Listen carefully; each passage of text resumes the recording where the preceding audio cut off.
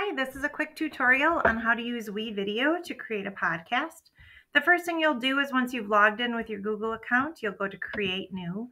When you go to Create New, you can just start from recording. It really doesn't matter, video or recording. It will get us basically to the same spot. Once you log in, you can say what you want to record from. We're just going to say from our webcam. We'll set it up and then we won't have to worry about it anymore, okay? And I'll just show you how to get to narration instead of recording, but we'll set it up. So we'll go to next. You want to make sure you allow to use the microphone and the camera. So allow and allow. And if it works, it'll start recording right away, but I'm going to cancel because we're not actually going to use that part. So here we go.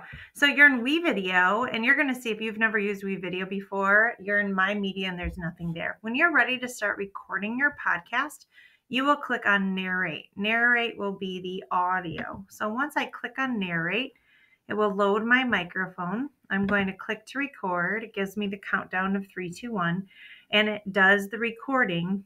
Right now would be when I'm starting. It does the recording right in WeVideo, so I don't have to upload my MP3 and my audio. It's already in there. So I'll record my video or record my audio as I'm reading my podcast. Read your podcast at a nice inviting tone or pace and tone. And then when you're done reading your podcast, you'll click stop. Don't worry about making it perfect. You're always going to be able to edit it. So you can press play to listen to it. And if you wanted to record again, you could record again, or you can go right to save. So let's say we're going to save it. We're good with it.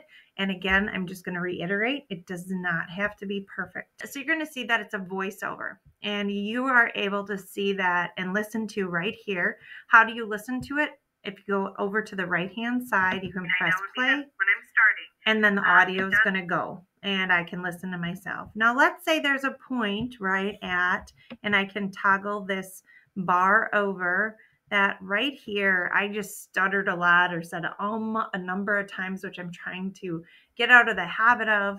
I can simply highlight. Notice that the orange line is now around that voice recording, and I can edit it. And if I wanted to cut a part out, I can use the scissors, click on the scissors, and notice now it's in 2 parts. And let's say I wanted to stop it from the 9 seconds up to, it was 10:06 or something like that, and I can clip it again. And then this section that I want to get rid of, I can just click on that, highlight the section I want to get rid of, use my delete key or backspace key on my keyboard, and it's gone. And you're going to see that now there's that space in between. If I want to close that space up, I can always bring that over, and I can see how that level, or see that cut, if that works, or do I need to add music or something else in between, which I can do. So again, every time I want to play it, I come back over to the right. Now, when you're creating a podcast, remember, it is good to leave some blank space. So if you paused while you're reading, a lot of times that pause is important for emphasis, or your listeners to think about what you're saying, maybe a thought you shared. Also, when you're reading that aloud, think of maybe there's some points where you want to add sound effects or music. One of the great things about WeVideo, it has a number of things within the audio tab. So if you go to the audio tab, you can find that there's a number of free music parts, and there's also premium music parts where you can actually choose. Think of the theme. What is the meaning behind your podcast? And you're going to want to make sure you pick a theme music that connects with that meaning, with that mood. And I take it, I click, and I drag it all the way down into my audio 1. And if I was going to listen to it, I would hear my voice and the music together. And probably that's not how I want it. So I might want to move this over, move this one and this one together, move it over so I can have my intro. And within there, let's say I'm going to cut that music part way just after I start, right after I introduce it. So I'm going to cut it there, and I can then delete that ending. So I just have the beginning of my theme music. If I go to the 3 dots in the audio level, I can show my audio levels, and I can control these audio levels. Every time I click and put a mark in there, I can, usually it's the part you want to bring down is at the very end when you're transitioning. So bring that down. And then let's say I wanted to show the audio levels here, 3 dots again. I'm going to show levels. And let's say here it's way up at the top. Maybe there's a part that is too loud. One of the things, I don't know if you've ever listened to a video or a podcast when it switches the general, like being able to listen to the audio at one level is really important, but sometimes that's you adjusting the audio levels the sound levels on your editing tool. So again, that's all there. And again, if I'm going to use the last stand, this is my theme at the very beginning, I really should be consistent in using that at the end as well. So maybe at the very end, I'm going to put that theme music again, and maybe I know I'm stopping, I'm cutting it maybe right here. And maybe it's like a really choppy cut. So again, this is where I'm going to mess with those audio levels, find those audio levels, and I'm going to slowly add another dot and then drag that straight down so it's nice and quiet at the end. So there's that transition. So again, how did I get to the music? I went into audio and then I looked for my music in there. And the other thing you might want to use, the sound effects. There are sound effects in here as well. Notice that there are themes and folders. So maybe it's specific to your, maybe you want to look for something in nature or people, maybe it's traffic that you're trying to emphasize.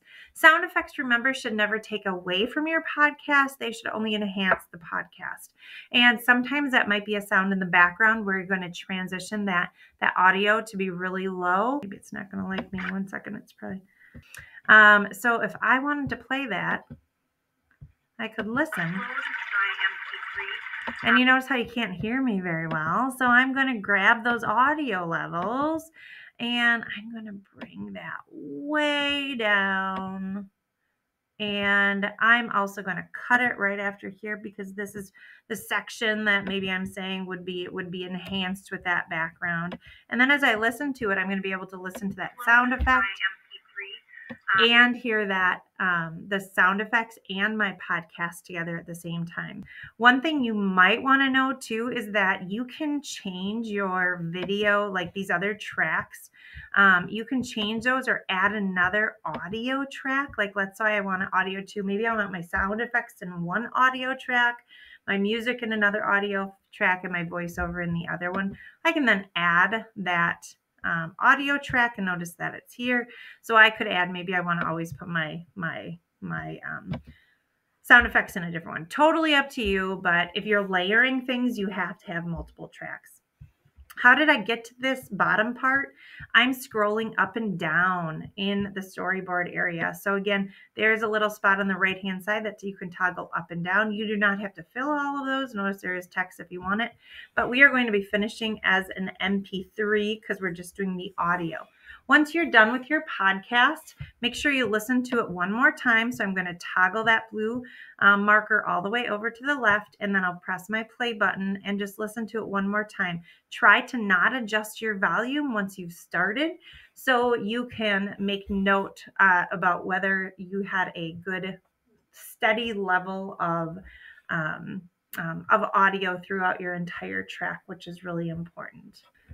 When you are done, you've decided that your podcast is definitely tells that story you want to tell. It evokes the emotion you want to share with your listeners. You've added the music and momentum, music and sound to be able to build the momentum where you need it, to keep your listeners engaged, to whatever you need to do. Once you're done, you're going to go to the right-hand side and click on the finish. So when you click on finish, you're going to see that you can have a title. I just keep mine generic for now, but you're welcome to change that. And then you're going to notice that when you export it, one of the options is audio only. I'm going to choose audio only. And notice that one of those is the Google Drive audio. So I'm going to choose Google Drive. I'm going to then export my audio. And it usually takes a little bit for your audio to queue. You will receive an email when it is queued. When your podcast has been published, you're going to notice that there will be an export audio that you can use. Now, if you use one of our school accounts, that will be a protected link. So that will just be accessible to your teacher and if they open it up to the other students in the class, but otherwise just to the teacher, which will be important. And there's a number of things you can do to share it. You can just copy that link and share it.